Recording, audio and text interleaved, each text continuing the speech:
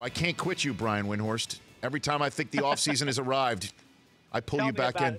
Shouldn't this be all football talk on this show right now? Are you leaving me alone to have lunch with my wife? I appreciate you put the Windhorst love affair on hold for just a few moments to call in. So when did this happen? When did Kyrie say, I want out? July 7th.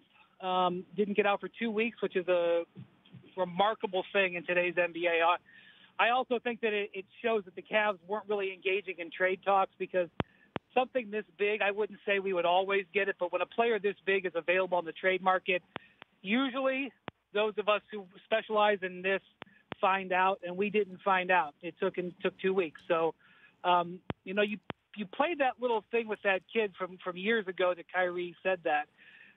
I don't need to pull out a quote and do gotcha with Kyrie from 4, 5, 7 years ago. 1 month ago during the finals, maybe 6 weeks at this point, he was talking about the balance that he has to go through, about whether he wants to be the centerpiece of a team. He even used the word being selfish and being the number one player on the team, or play alongside a great player in LeBron and go for your team greatness. He even said he would rather be on a great team as opposed to being up at 3 a.m. wondering what the future of his team was going to be. So in the past, I was always aware that Kyrie did want to have more of an independent situation. His idol is Kobe Bryant. He talked about how he would go into his Mamba mentality. And Mamba mentality would be have your own team. But when Kyrie said that a month ago, I thought, he's going to stick this out and wait for this situation to LeBron to end, whether it would end in 2018 or 19 or 20, and then go full Mamba mentality. So I'm surprised. I'm not surprised that Kyrie wants out. I mean, look, Rich, there was a time where you left a high-profile job to go to another high-profile job, right? I mean, and some people probably thought you were crazy for doing that, and you've gone on to be successful. So I'm not going to look down at Kyrie. Kyrie has every right to want to do this. I am surprised about the timing because, yes, there are side effects to playing with LeBron. Does he blame you when he makes a mistake defensively? Yeah. Does he subtweet and passive-aggressive you on social media? Yes. Does he have the team sort of bend around his desires with travel and schedule and stuff like that? Yes. True across the board. Is it worth it? Just about everybody he's ever played with or played for would say yes. So this is unusual, but certainly we'll see how Kyrie does in the long term on it. So then let's hit the third rail on the reading in between the lines of the piece, Brian. Did LeBron do anything to bring up to the fore or to put it in a spot for Kyrie that he just couldn't take anymore sharing the stage with LeBron? It's a wonderful question for Kyrie. I can explain his thought process because I'm aware of it, because he's spoken about it before. I can explain his motivation because of his affinity for how Kobe Bryant operates. I can't explain the timing. That's a question that Kyrie's going to have to answer. And again, a month and a half ago, he was talking about how this arrangement, and he even said this era. He talked about how it was important to play for the team in this era. And when he said all that, I was under the impression that he was going to continue to suppress what he wanted to continue to stay with this team. So I don't understand the timing. I don't know if something happened between then and now, or if he was just saying something to the media that wasn't true, which is not against the law, or what. But obviously, that's a great question. I don't know the answer to that one. Brian Windhorst of ESPN, again, part of the crew that broke the news over the weekend that Kyrie Irving has asked to get out of Cleveland. What does Cleveland do right now? Well, they got three choices, Rich. One is they don't have to trade him because he's got 2 years left on his contract. Go back to Kobe with the Lakers in 2007. I can still remember my then coworker, Rick Bucher, going on and saying Kobe Bryant will never play another game in a Laker uniform. Kobe demanded a trade, but the Lakers had him under contract for years. They worked through it, and he ended up winning 2 more championships. That's one option. Option number 2 is they could look to trade for young pieces and draft picks. This is what typically happens when a star gets traded. The team rebuilds and attempts to, get, better for the long term. Look at what the Bulls just did with Jimmy Butler. Similar situation, 2 years on his contract. They got 2 prospects and a top 7 draft pick. Or they could trade for veterans. And this is what is a little bit more difficult because the Cavs have LeBron on the last year of his deal. It's not like the Paul George and Jimmy Butler trades where Indiana and Chicago are taking a step back. The Cavs don't want to take a step back, but yet they have the hot potato of LeBron's free agency that they have to plan for either direction. So it's going to take some time, and that's why I'm not surprised that 2 weeks passed and this didn't get out, because I think the Cavs are studying, trying to figure out what their move is going to be and not wanting to go fast with this very important decision. And then, Brian, this story would have just been huge on its own, and then toss in the fact that the Cavs had Paul George basically on the team in a uniform, that they would have been the ones to win the Paul George, if you will, lottery by trading for him in a 3-way deal that would have sent Kevin Love to Denver. So I ask you the question I asked rhetorically before you joined in the segment before, and that is, if Paul George had come, would Kyrie have wanted out, saying that he didn't want to play with LeBron anymore? So here's I can't say what hypothetical, but here's what I can say. The Cavs really thought they were about to trade for Paul George for Kevin Love. The Pacers never thought they were going to agree to that deal.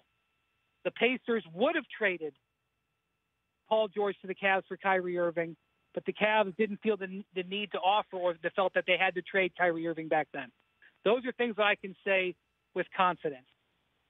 I think there's another possibility. What if the Cavs had traded Kyrie Irving for Chris Paul?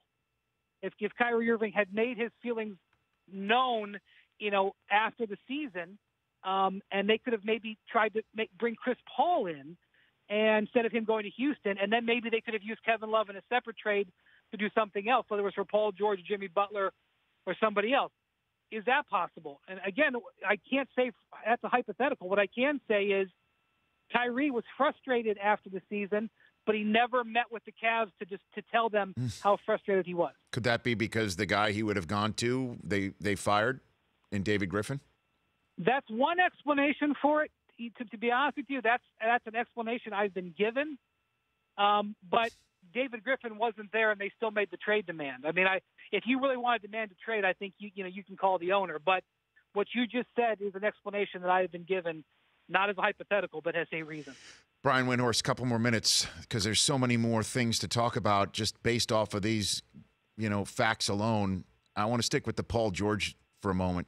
It seems that the Pacers had better offers, but they were all from Eastern Conference teams, and that is what trumped everything in their conversations and strategy about trading Paul George. Is that a fair assessment, Brian?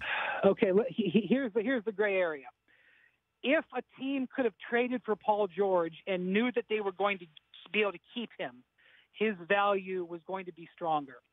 So if you're the Pacers and you're talking with the Cavs and they're offering Kevin Love essentially, and it was going to be a 3-way trade with Denver where Love would get moved on to Denver.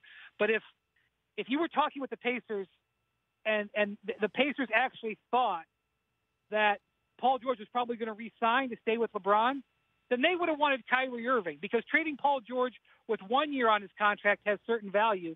Trading Paul George within the division, somebody they'd have to compete with for long term, is different value. And the Pacers felt that had they sent him to Cleveland, there was a good chance he was going to extend and stay with LeBron James. So that made it difficult to work out a trade, because the Cavs are making offers that we only might have him for 1 year. So on a 1-year rental, we're willing to give X.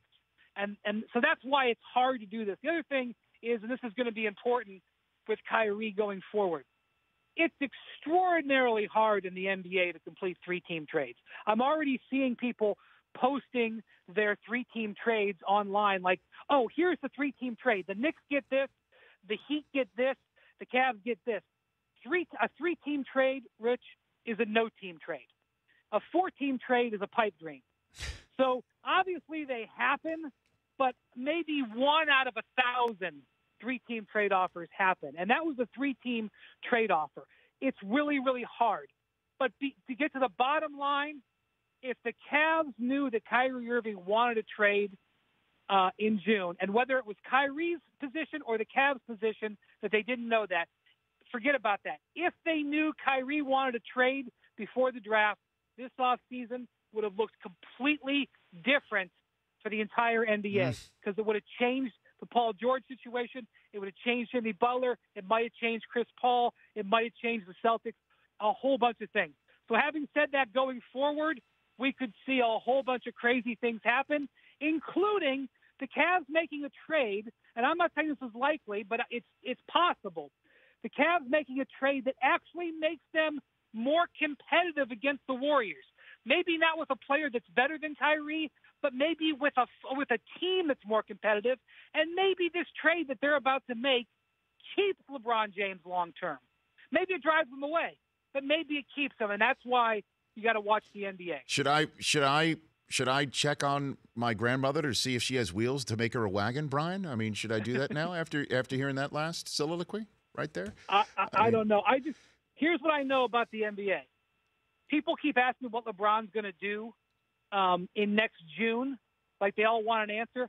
I can't tell you what's going to happen in the NBA by 3 p.m. It's incredible. I mean, it's incredible. And I got the commissioner on next hour. He's got to be ecstatic over this. Last one for you, Brian, real quick. If I gave you a choice in the 2018-19 season, not next season, but the year after that, who's more likely to be on the Cavs roster, Kyrie, LeBron, or neither? What would you choose? Oh, LeBron's more likely because I think Kyrie's getting traded. This year? You think he gets traded this year or next year? I think Kyrie gets traded before training camp, but that said, the Cavs don't feel any pressure to trade him because even though Kyrie is unhappy and expressed he wants out, and that's bad news, the Cavs hold all the cards. No, he has 2 years on his contract, and he doesn't have a no-trade clause. So the Cavs can wait until February. But I don't think Kyrie will. I think they're going to trade him. Brian, apologies to Mrs. Windhorst. Go have that lunch. Thank you. Appreciate it. Thanks, Rich. It's Brian Windhorst. The Rich Eisen Show, weekdays at noon Eastern on radio stations across the country and audience. If you like that, please download our app. There's lots of fun things there other than just more of the videos you just saw. You can call us from the app. You can email us from the app. Just download it. Trust me, you'll enjoy it.